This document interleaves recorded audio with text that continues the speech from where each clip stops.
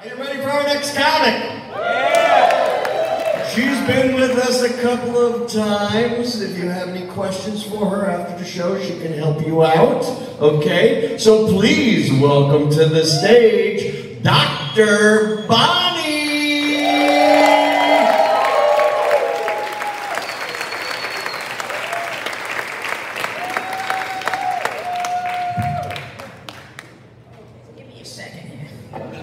All right, I brought these notes up because, you know, when you get to my age, it's not Alzheimer's, but I call it old-timers. This helps me remember why I came in the room.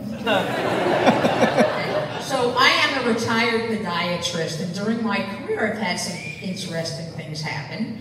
And I was invited to a very formal bar mitzvah, and my husband was out of town. So I was seated at the others table with a bunch of women, and we sit down. And this was a very fancy affair with, you know, crystal and china and silver and linens and fancy centerpieces.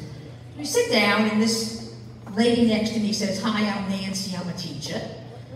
So I said, "Hi, I'm Bonnie, I'm a podiatrist." And then this lady over here says, "Hi, I'm Margaret, I'm in PR." And I go, "Oh, PR, that's kind of interesting. What exactly do you do when you're in PR?" So we're chatting for a minute. I turn back, and there's a naked foot on the table next to my fork and napkin. And yeah, she had a hunk of bunion going on there. But I was so taken aback that all I could think to say was, "I'm glad I'm not a proctologist."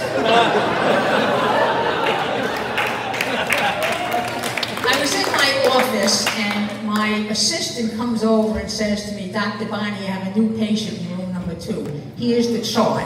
And then she rolls her eyes. So already I'm getting a little nervous. So I go into the room, and there's a very well-dressed woman sitting in the chair, and we start talking, and she tells me she's a social worker, and that she was sent here on referral from her internist, who I knew. And so I start talking with her, and I said, "Well, you know, what can I help you with? What's bothering you with your feet?" So she says, "Well, one of my feet thinks it's a cat, and the other one thinks it's a dog, and they keep chasing each other, and I'm tripping over them." I said, "Really?" I said, and how do you know which one's the dog?" She said, "Oh, the left one's the dog, because it keeps barking and waking me up at 7 o'clock in the morning to take it out. And the right one's the cat, because it keeps scratching the other leg, and I keep finding hairballs between the toes." "Okay, and what are these unusual ankle bracelets you're wearing?" "Oh, those are flea collars, because they do sleep in bed with me." So I'm kind of getting a picture here. And I said, "Well, I think that you can be helped, but I think you may be in the wrong office, so I'm going to send you to somebody who can help you." So I referred her to a veterinarian.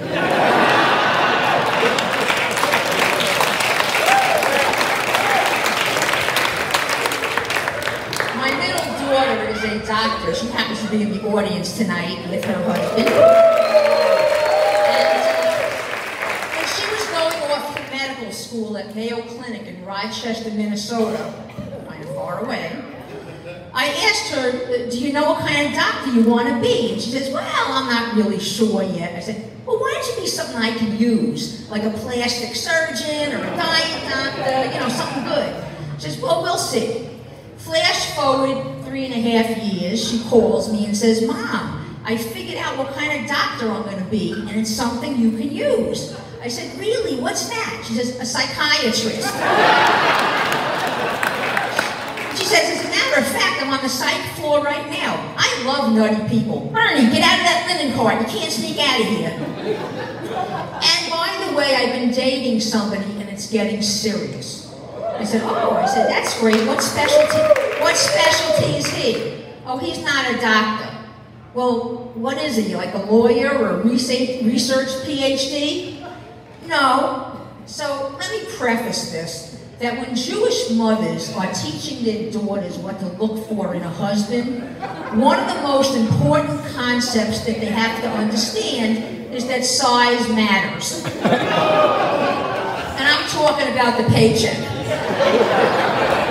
I said, well, what exactly does he do?" He He's a stand-up comedian. I go, 3,000 doctors at Mayo Clinic, and you're gonna marry a clown? God. And the wedding was a circus. Now, this is not the first lessons I've taken. Years ago, I talked my neighbor into taking Chinese cooking lessons with me. And the way this worked was, it was kind of a bar-like affair, and the lady with the wok was behind the bar, and we're sitting there with the recipes, and she's doing the lessons, and my neighbor's sitting next to me, and over here is a very attractive young woman, except for one thing. She has a horrible thing on her lip. I mean, this is like looking at somebody who has two noses, and you can't take your eyes off it. It was like a big black thing here, and I'm thinking to myself, why the hell didn't she get that removed? I mean, you know. So we go through the 6 weeks of lessons, and every time I'm talking to her, I'm looking at this thing, and I know it's shallow, but I couldn't take my eyes off this thing. Oh, why the hell did she have that removed? You know? So we get to the end of the 6 weeks of lessons, and she says to us, oh, I had such a good time with you ladies. Tell me, what do you do, and what do your husbands do? So my neighbor says, well, I'm a teacher and my husband's an attorney. And I said, well, I'm a podiatrist and my husband's a scientist. And she says, well, I'm at home with my 2 young children and my husband's a plastic surgeon. Now I feel a claw on my thigh from the neighbor, digging into my flesh. And I said, your husband's a plastic surgeon? And she says, yes, and can you believe that when I go to conferences with him, his colleagues come up and say, you know, I can remove that for you. Now the floor is getting tighter. And I said, well, yeah, I could believe that. Why didn't you do it? She says, I'm afraid it'll leave a scar. And now the floor is to the bone. Let me tell you, any scar would be 99% less acreage than this thing. All it was missing was a hair coming out of it. Flash forward about 30 years, my friend calls me up and says, I saw her in the grocery store today and said hello. She got divorced. So she got rid of the plastic surgeon, but she still has the thing on her lip. When you get to my age, I call it the fat and funeral stage. This is what comes after you've had grandchildren and so on. And when I say the fat and funeral stage, so all the women that I've known, most of them that were size, 4, 6, and 8, are now size 14, 16, and 18. And not too happy about it. And all the men that I knew, their chests dropped down to their waist. I, having been fat my whole life, am not too perturbed about this. I'm kind of used to it. But the one thing I do resent is I still get the fat lecture when I go to the doctors. What do I mean by that? When you're fat and you go to the doctor, no matter what's wrong with you, no matter why you're there, it's somehow related to the fact that you're too fat. You could go into the emergency room with a gunshot wound, and they'll tell you if you were thinner, the bullet would have missed you.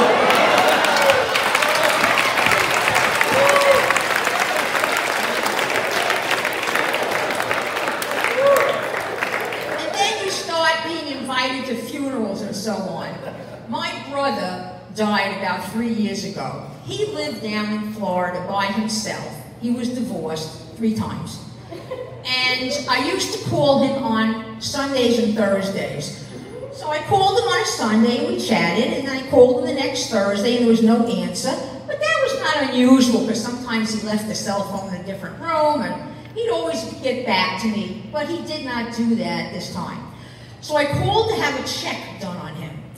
And the detective calls me and he says, well, I'm sorry to say, but from the evidence we found in the house, it looks like what happened was that your brother took his Monday lunchtime meds, we can tell from his pillbox, and then from the papers and bag on the table there, it looks like he ate a couple of chili dogs and laid down to take a nap, and he passed away from natural causes in his sleep. and we remove the body to the coroners, because that's what we do here. But I would suggest you get down here ASAP. Now, when someone says to you that somebody died of natural causes in their sleep, I don't know about you, but I'm thinking like Sleeping Beauty. My husband and I fly down there, we walk in the house, and the first thing that hits us is the smell, which is to be expected. I mean, he died on a Monday, and they didn't find him until Saturday, so things could get pretty dicey in Florida, like with no air conditioning for almost a week. Then I get ready to go in the bedroom. Now, at this point, I had been in medicine for almost 50 years. And when you're in medicine, you see a lot and you hear a lot. But nothing could have prepared me for what I was about to experience. I walk into the bedroom and it looks like somebody was axe murdered. There is blood on the walls, on the bed, on the floor. There's tissue hanging off the lamp, and I'm not talking Kleenex. I called the detective and I said, I thought you said he died of natural causes. This looks like a horror scene here. Well, I left out the part that he exploded. What do you mean he exploded? You mean like the Hindenburg? He says, I'm afraid so.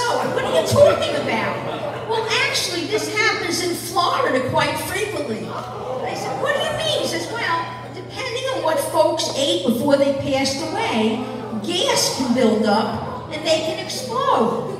I said, well, I told him to lay off the chili dogs, but I didn't expect this. He says, however, the good news in this is because this happens so often in Florida, homeowners insurance covers the hazmat cleanup that's required.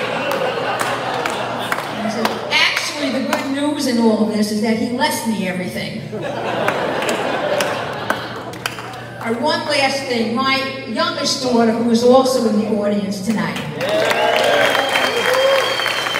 when she entered high school, she informed me that she wanted to wrestle. Now, I gotta tell you, Jews don't wrestle. And Jewish girls, for sure, don't wrestle. So I said, well, why don't you talk to the coach about that? So she goes to the old coach in the high school and tells him she wants to wrestle. And he tells her, over my dead body, a girl's going to wrestle with boys. So she comes back and tells me this, and I'm thinking, oh, that's too bad. But really, I'm thinking, great. 2 weeks later in the school, they make an announcement. Old coach so-and-so has left us, which she interpreted as meaning he died. And we have a new coach and there's wrestling tryouts. So she comes home and says to me, Mom, will you go with me to the wrestling tryouts? And I go, all right, I'll go with you. So we go to this gymnasium filled with boys, with mostly their fathers, and me and her. She's the only girl who's going to do this. So the coach chats with her for a minute, and he comes over to me and he says, you know, she's not very physically fit. What are you expecting, a scholarship to college in wrestling? I said, what am I expecting? I'm expecting when you tell Porky over there to run around the track, you'll never see her again. That's what I'm expecting. Flash forward, senior year of high school. Captain of the varsity boys wrestling team.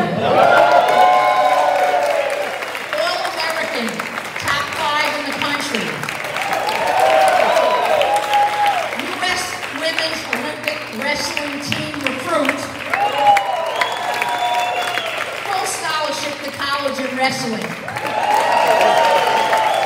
Ultra applause, the school was in North Dakota.